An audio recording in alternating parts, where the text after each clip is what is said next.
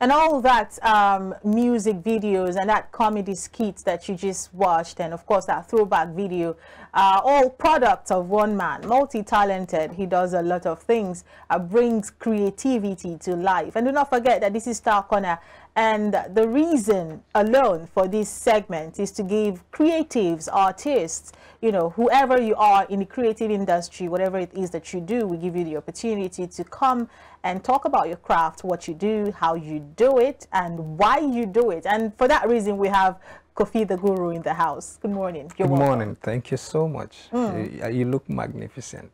Hi, Chineke. I said it earlier. This shirt goes on with me. What's your uncle will go house? You know, we'll sort it out. There's a boutique right next door. Really? You look resplendent. Thank you. Yeah. Thank you very much. Okay, let's meet Koffithaguru. Give us, tell us about yourself. Koffithaguru. Man. What about the man? Male, tribal marks, short, from Lagos, married, 3 kids, father of his own children, no DNA needed. Oh, really? Because they look like you, right? Thespian, actor, singer, comedian, writer, author, producer, director, author, 2 books, yeah. Producer of about 30 movies without a loan. I have about 31 music albums. Chemist, studied chemistry in school, but I've always been an intellect and creative since forever. What else? I eat twice a day. In this economy. And I'm also buying fuel at 607. I think that goes for all of us now. I'm also facing the same shaggy. I'm like you. Yeah. So basically, I'm simple-natured. I'm just a jolly good fella. All right. Something strikes, yeah? The name Papi Patron. Papi Patron. Oh, okay. Sorry, I read that in English. I'm just realizing it's French. Yes. Papi Patron. And you're bilingual as well. Yeah, I mean, my mom. I should just call you multilingual. I'm a polyglot. Oh, that okay. is, I express myself in several ways and languages. I speak. I'm a man of every part. You know, I was born and raised in Lagos, but my mom is from Togo. I schooled in Ijebu. I spent some time in Ibadan. I served in Jos. I have Calabar friends, you know, so sometimes I want to do I want to talk like my Calabar people. And so I play around a lot. So Papi Patron means the big boss. That's a Togolese expression, a French expression. So I just recently finished work on 2 albums. I usually like to release double albums. So one is called Area Boy Blues, and then Papi Patron. The Papi Patron is a Togolese album for my Togolese fans and family. So that's where the song comes from, Papi Patron. It's Afrobeat, swing, into modern soukous. So yeah. That's the meaning of Papi Patron.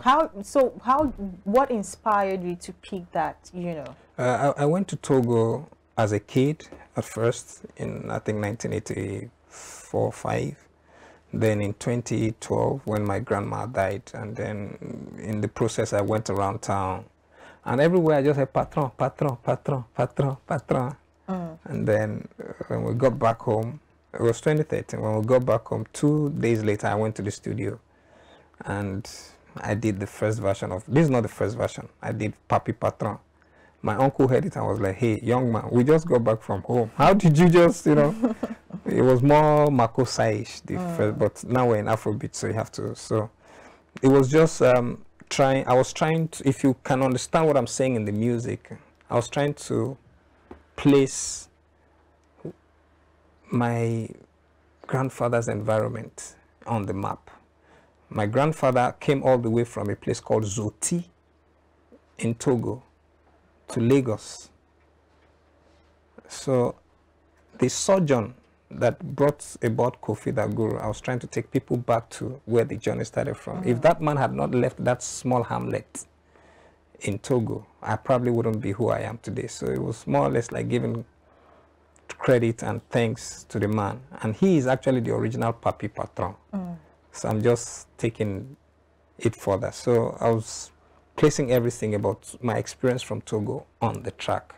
And the entire album also captures a lot of those essences, trying to reorientate a lot of the young urban Togolese people here who don't even know or connect in any way with the Togo back home, but they wish they could. So with the album, they can connect. When they hear something from there, okay, I probably want to go check it out. And we do have a lot of them here, actually. A lot. There's a huge population of second, third generation Togolese who have never been back home or who have gone, but they are not so proud to come out and showcase it. I am not Togolese, but I was brought up with the mannerisms, the culture as well. So I identify totally with it. But I have never totally come all out with it. But this is the first time I want to show that, okay, there's a part of me you don't know. And as I go on my journey, I'd like to showcase. There was an event where I was emceeing and I was speaking Ijebu all through, and the crowd were like, for real? And I'm like, yeah, whatever that is. Yeah, so, you know, there are parts of me that you don't see, and as we go, let's start. So I'm now showing you some other parts. Then later again, I will show you some other parts. So that's, for me, it's a progressive journey. All right. So you did mention that. I think one thing that has become very clear is how many dimensions that you have. Beautiful, actually. But you did mention that you went to school and you studied chemistry. As in chemistry. To be honest, myself, I don't know. But now I'm doing chemistry. Yeah. Comedy plus chemistry. I wanted to study pharmacy, but I didn't do well in JAMB. Okay. I don't like that thing that people say they can't give me. No, they didn't give me. I didn't do well. And I mean, not do well. Okay, so actually, they now gave me the option of chemistry. Where I was going with that question is, you studied chemistry. A lot of parents, I'm sure your parents were very proud. I mean, our son, they study chemistry. It's like one of those things that every parent wants their child to be a part of. However, you are very far away from the lab. You are in the studios, in the streets, behind the cameras. The studio is my lab. Doing stuff. Did you always know that that was what you wanted to do, even though you were in school pursuing something else? All I wanted to be in life was a family man. I didn't know how I was going to get there. Okay. I wanted pharmacy because my aunt died when I was in JSS3. So when I was going to go to SS1, they asked, what do you want to be? I said, I want to make medicines to make people well. I didn't know that I was going to end up doing that through comedy, make people feel good. I didn't know. But on the way, I got to University of Lagos, got admission for chemistry. But as a clown that I was, a friend now advised me to join Theatre 15 to go and, you know, develop my craft more. So I started studying to be a stage actor. And from that, they started seeing all these elements of the yeah guy. And then from that, the music came. From that, everything started coming. The writing came. Everything was just coming along. Just like Ashake was doing this and then became this and then became this. So that's the journey. I didn't know where I was going to end up. As a matter of fact, I didn't want to be on television. I never wanted to be famous. I don't like fame till tomorrow. I don't want to be seen. I'm an introvert. I'm always the guy behind the scenes indoors, creatively putting things together. In fact, my first stage play that I wrote and produced, me, the owner of the play, I didn't star in it. It was, I didn't appear in it. It's my own, but I did not. I just wanted to be putting the things together. I'm that creative. So when I saw the opportunity to be on television the first time, I ran away like 3 times until my girlfriend was like, okay, they are your friends. I'm grateful. I just go and do it. And then I did the very first one and it blew up. Then the music too. Let's just have fun with it. I just went to the studio with someone. And then the guy says, I can do it for you. And then we went to play in the studio. And then I played with it. Little Mermaid song, sha-la-la-la-la-la, go ahead, kiss the girl. I changed it to mumu, sha-la-la-la, they don't thief your girl. And then it came out and everybody was, oh, wow. And then I said, okay, let's go and play with Woro. Woro is ethnic Yoruba sound. I had this idea, I saw 2 guys fighting. I said, I went to the studio, I was just having fun. And it blew up. Today I see people complaining, no, guys, no. It was not intentional. It just it happened. You be no planner. It doesn't mean that you should now say, okay, it's a demand. This must be my life. No, I'm still on the part of my life. Simple, quiet, living his life, paying his bills, taking care of family. So I didn't plan any of this, and I still don't plan what is to come. I will just wake up tomorrow. Whatever happens, happens. To be honest, this interview, I didn't want to come. I'm serious. Interviews after a while, I stopped going. awards shows, I stopped going. You don't see me every. We know they see them. Thank you. I don't want to be seen. Because I like that simple, quiet. Like, if God has blessed you, know your blessings and stay to it. It's not until you're all over the place trying to prove to people that you're doing well, that you're actually doing well. So sometimes we think it is when we're all over the place. That's why some people end up in trouble. And I don't like trouble. Like, you know, so chemistry was not planned. Being an entertainer was not planned. Being popular, fame, nothing was planned. It was just God saying, this is the path. You have to go through this path to get to the marketplace. And I keep going every day. I started with one movie. As we speak, on Monday, we're back on set shooting movie number 30. As in, none of it was planned. It was just, as you wake up, go with it. As you wake up, go with it. As you wake up. I don't even know what I'm going to do tomorrow as a creative.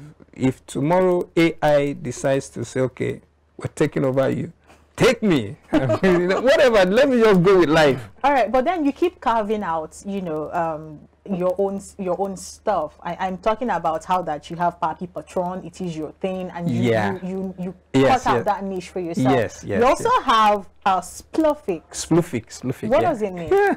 Branding. Oh, I'm on iBrandTV. Okay. This is one of this is also me, Guru. This is my merchandise. Okay. Spluffix is a word I created in 2010. A lot of people across the globe don't know I own the brand. I just allow them enjoy it. They don't know I own it.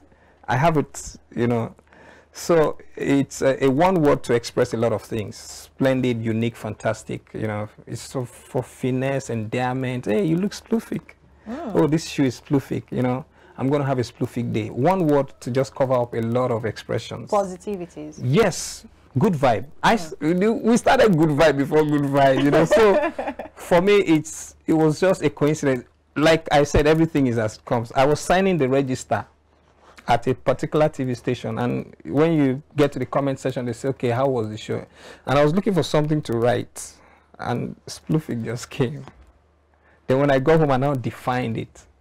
And then me and the group then, Workerman Movement, we now created music out of it, created brands out of it. We had our fashion line, and then it became a movement. I went on Facebook, I could not own Spluffix. I went on Instagram, I could not own it. The world took it away from me. Wow. In fact, there was a time I reached out to everybody using Spluffix, okay, let's all come under one umbrella, because I had now created Spluffix World. But most of the people didn't understand that it was the owner that was talking to them. It was only one guy, Spluffix TV on Instagram, that would always relate to me, well, thanks for allowing me to use it, blah, blah. And he's still using it, he's making money. I'm okay, I'm cool. You know, I'm doing well in my own way, I shouldn't choke you. But what we now took to doing with Spluffix World is make an umbrella body where we can now merchandise, promote products, teach. We will have Spluffix Academy on Telegram for young people. By next year, we're going to fully go into that so that we can inspire and push young people in the right direction. Take care of mental health. That's why lately I'm focusing on mental health humor. I want to be a mental health humorist, specialize in that area. Not okay.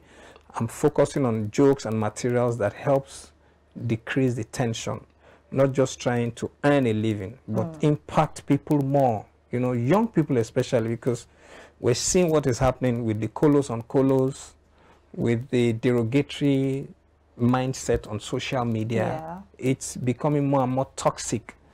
A lot of sensible people are pulling away from commenting on social media because of the way ignorant people attack their opinions. And we need to tone down on that, because on the global space, global levels, we can no longer relate well, because our young people cannot even write correctly. They cannot have commonplace conversations without being derogatory. You see comments on social media, people abusing their future destiny helpers without even knowing. You know, you see business owners using their business handles to attack opinions on social media. These are areas where we need to start orientating people. Say, look, there's a future beyond these iPads and this your keypads. You need to have some culture and courtesy in conversation in a 3D world where you don't even know, in the virtual space, you don't even know who that person at the other end is. And then you are abusing them. You are using a private account to comment on issues. If you are private, then stay private. You don't belong in this conversation space. So we need a lot of reorientation and repackaging. So you know that was going to drive my next question, and that is the fact that you started in this industry when men would eke out whatever they earned, whatever they had at the time. I mean, there were no streaming farms, there were no streaming platforms, you were legit. There was no social media. If you made comedy, you would sweat to have people put you on stage, or you know, people have you perform at their shows and all. Everything that you did was serious hard work. And we have young men today who talented, you know, in all fairness to them, but they don't give out same quality. They don't give out same, you know, what's the word I'm looking for now? The professionalism is not there. Even though we're in the creative world, but there is a business end to things. And unfortunately, we don't see a lot of understanding of that end of the conversation, especially in the entertainment, in the creative industry of today. How, you know, as an Egbon in this industry right now, would you address that? And what would you say to the young person who is trying to, you know, look up to you and do something good and positive for themselves? I don't really need to address it to my colleagues in that space. Because the major players and the major benefactors and progenitors are a larger society who do not respect the value that you have brought to the table, but decide to turn off. This is the only environment I know that the higher you go in your professional life, the more worthless and valueless you become. Yes, as you advance, they don't consider you valuable enough.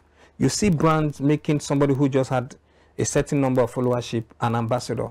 They don't look at the value you have gathered over time to say, okay, let's make this guy an ambassador to show that he's tested and trusted over time. Because even their own brand too is ephemeral. So most times, ephemeral moves with ephemeral. If you check some of these guys you're talking about, they blow up 1, 2, 3 years, they're gone.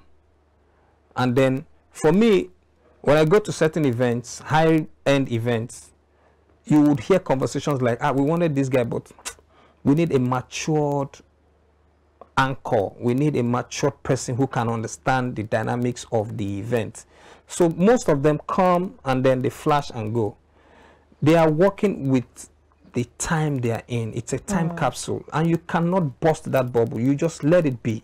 You cannot insist on this is how, because if truly I'm bringing my advice to the table, they will say, why is it not working for you like it's working for us? Not knowing that my generation, things like this way. I'm even adapting into your generation. You wouldn't have survived in my generation. Yeah, exactly. You wouldn't have, because I came with originality. You're just adapting norms and forms of what you're seeing now. One comedian does, or one skitter does a particular skit. Several others will use that same pattern to do several versions of it. Back in the day, I told my joke. Ali would tell his joke. Basket would tell his joke. Didon would tell his joke. Owen would tell his joke. Teddy would tell his joke. Jedi. Everybody came with their own. Princess would tell her own. Like everybody would come with on the same subject matter of fuel. They would tell their different versions of it. Nowadays, the stand-up comedians, some are still doing very well. But the content they also bring to the marketplace has been questioned. People say, you know, be like when them Koffi, they do comedy. But you guys chose to patronize them more because you think they're giving you the value you want. Then you come back to complain. No, don't complain. Don't complain. You are the ones marketing it. It is what you continue to sell that will sell. If you don't sell it, it won't sell. So don't complain that if you want to see value, keep pushing out value. Go to Yankee. You can never place Drake above Busta Rhymes. I was having that conversation with Ashley earlier. I said, look, we have a society that knows that, okay, this is value. This is new. You cannot say new is better than value. New would have to get to the point where value is coming from. So there's a process, there's a machine, because this is how they qualify it. If Busta Rhymes was in your generation, he would have done more numbers than you are doing right now. If we take you back to the days of Busta Rhymes, you would never have made the numbers that Busta Rhymes made organically. But Nigeria doesn't do that balance. They just see somebody trending. Then they look at an old-time artist that has put a lot, that actually created the foundation, and this one no rain again. No. You see, you have to go back to when you heard that person's music the first time and recall the joy they gave you. If you remember that joy, that's what you should value. Remember when you heard their song the first time. come on. How old were you? How did you feel? Are you having that same feeling now? The content in the music. In the content. And then if you check how their lyrics valued women then compared to how their lyrics wants to chop women now, is it the same? Does it balance? Where are the valuable things they are talking about now? It's not there. The music has been dumped down. It's now trap, not rap. That means you are in a trap. So what are you qualifying? So it means even you, your taste has fallen. That's why you are valuing this more than you used to value. It means you have gone down. So you need to reevaluate yourself. You check, most of the people that engage me are people who are on that level of, we know what is what. You know, I don't know if you just, you know, but the volume of people out there who have that understanding. Yeah, you know, it's about a larger society and you can't help it. Now let's talk about, still talking about your career. There's this interview I read about you when you said concerning comedy that you never had a mentor. No, I never did. I think you said something like that, that you grew up with friends. Yeah. And that was how you started cracking jokes with them. Yeah. And then you became a brand within your neighborhood. Yes, yes. Now, I want to ask, how were you able, you know, to really fashion yourself in this career that you've picked for yourself when it's not even the norm? When you want to do comedy, you just have to be mentored either in a formal setting or an informal setting. So talk to us about that. Truth be told, as at the time we started out, there was nothing really about mentorship. It was maybe followership. Okay. You would just sit there, you are doing your thing and he's giving you the opportunities to excel. And now mentorship is redefined. So at that time, I didn't even know comedians were called comedians. I didn't know what it was. I'm not lying. I'm telling you. The first time I went to Night of 1,000 Live, it was my girlfriend, now my wife, that said, go, so that they can know that you are good. And out of 34 auditionees, I was the only one who qualified that they had never seen or known before. Out of 34, were 4 people that qualified. So for me, at that time, I didn't know Ali Baba like that. I only just saw Tom, Dick, and Ali on AIT at some point. But I wasn't close. I didn't... The only person I really associated with on that level was Benga Adeboye, on the ethnic level. So I would listen to his song, I would listen to his humor. That was what I knew. I didn't know the English side of things as comedian. So it was when I had gotten to the industry that I knew that we were called comedians. oh, somebody who does comedy is called a comedian. Oh, okay, I get it now. So I didn't have that privilege. But I had the privilege of association. And that's how we worked then. Once you brought your food out and you said you could do it, somebody vouches for you. Somebody would have to vouch for you and go and tell the person, say, this my guy is crazy, give him space. And then you now got the space and proved yourself. That person would now automatically certify you with other comedians that, this guy, they craze. And that's the terminology for good in our space. And once every other comedian identifies with you, then you're on the path. That's how it used to work. Not now that you can use a phone to prove yourself to a wider audience beyond the comedy circle. And the audience now decides your future. Back then, it was your colleagues that would decide whether or not you should come on the journey with them. So it was my colleagues that would now say, Koffi, get one show where they happen for this thing next week. Then you turn up, because there were no phones.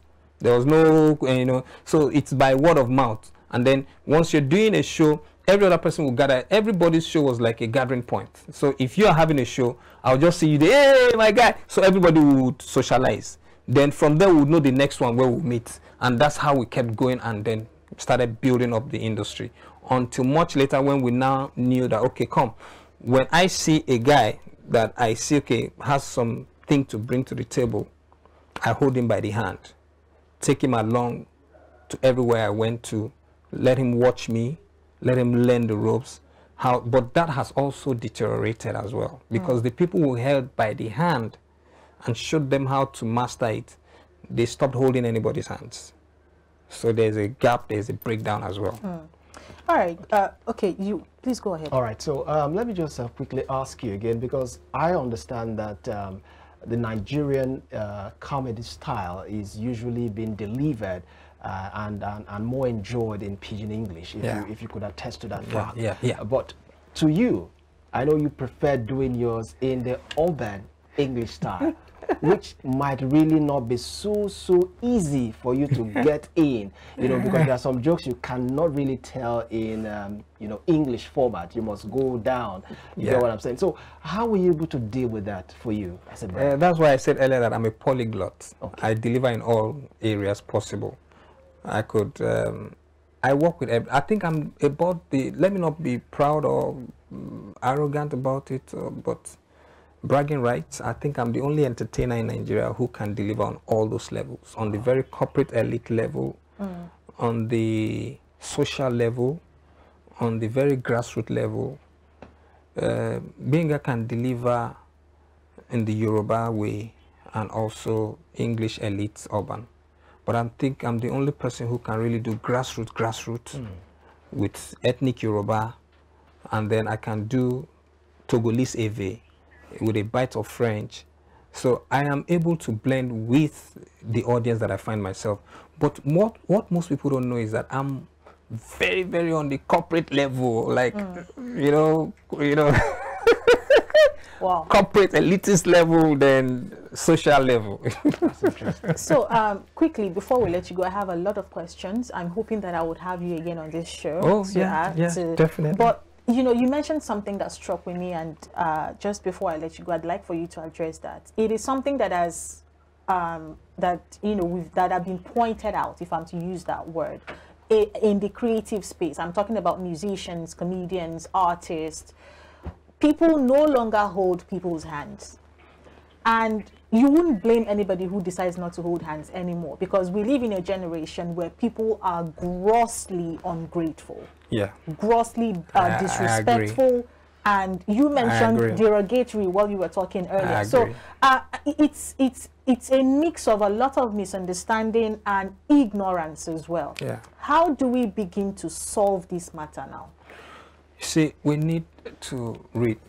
Excuse me, forgive me. You know, there's a terminology that's been going around, unlearn and relearn. So we really need to do that on a lot of levels in our society. We need to teach people the art of gratitude. We need to teach people the art of discipleship, the art of passing on the torch, understanding. The mental health issues that we're having today is because a lot of people, young people, come into the world with a lot of high hopes and expectations. And then those hopes get dashed, and then they go into mental depression.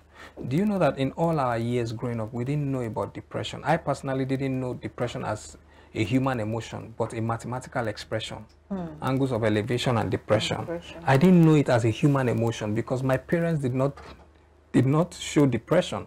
My aunties, my uncles, I didn't see depression. But nowadays, the word is all over the place. Even kids are now saying, I'm feeling depressed. So we need to let young people understand the dynamics of life, the vicissitudes, how life goes up and down. It cannot be one parallel, plain, sweet life. Things have to go topsy-turvy. So those lessons will make people understand the need to always have cushion effects, people as backbones. Nowadays, you see very toxic statements online about my ex this, my ex that. I don't understand this narrative about exes being evil people. What did your ex do? All those a lot of blogging sites always just make your exes look terrible. But when your ex was initially in your life, they made your life beautiful. Has every good thing they did suddenly gone down the drain? Can't you learn to take the good parts and understand that the bad parts are just a human nature of their own deficiencies that you could not help them correct? And you were not capable to help with. And you did have your own as well. And you had your own. Now, if you are saying all their bads, and they're also saying all your bads, we're not going to have a balanced society. We had a society that understood these balances, forgave, moved on, mend fences. That's why we have cousins that we can't explain how they became our cousins. Sure. That's why we have relatives that we don't really know who they are, only to find out years later when the parents have died to know that, oh, the parents were just friends in school, but they adopted families and made them families. So this young generation does not know all those things. So somebody has to go back to social studies, moral instructions, all those studies that we had in primary school. Our curriculum vitae needs to change. The basic elements of teaching needs to change. It's not enough to teach our young people Oyibo values and standards, but teach them the moral things. I was explaining to my friend just now, I said, look, philosophy and logic should have been taught from JSS3. So that by the time you get to SS3, even if you decide not to further your education in the university, you would understand philosophy and logic. But I didn't get to learn philosophy and logic until my year 1 in the higher institution, which is very wrong. So that's why you see a lot of people who just maybe, ideally, JSS3 is enough for you to study. Sure. But after JSS3, you don't need to go to higher education, which is college. You don't need it. Abroad, they get to JSS3 and they're good for life. It's a choice to go to college abroad than to now talk of university. So the way they now make people who go to JSS3 here feel like they are not doing well in life is because you did not teach them well to that point. The basics. Yeah. All right. This is, I have to let you go before my producer will come and throw me out as well. But thank you so much. Thank you. Thank you. People would want to reach out to you, collaborations. Yeah. How would people find you on social media? Okay, at Koffithaguru, very simple. Koffithaguru. LinkedIn, same thing. Facebook. I'm not so good with the snaps, the TikTok and the likes. I'm on Threads, same thing. But most importantly, www.koffithaguru.com. There's a lot of engagement on my website. And we're starting a new series, which is Open Letters with Koffithaguru, where you can write us, tell us whatever it is you're going through, so long as it's not political or religious. And then on my back end, when we now shoot it, we'll read your letters out to people and then provide solutions to whatever you're going through in the comment section. Those are the ways to engage in mental health, so that we can also get to my website or follow me at Koffithaguru on Instagram, and then we'll keep going on the journey. Thank you so much, Koffi, for coming on the show today. We appreciate your time. All right, go ahead, cop the man. He is on at Koffithaguru on social media, and go to koffithaguru.com and write your letters. You might just be picked. iBrand Daybreak. When we return, another star will be shining with us. Don't go anywhere. Stay with us.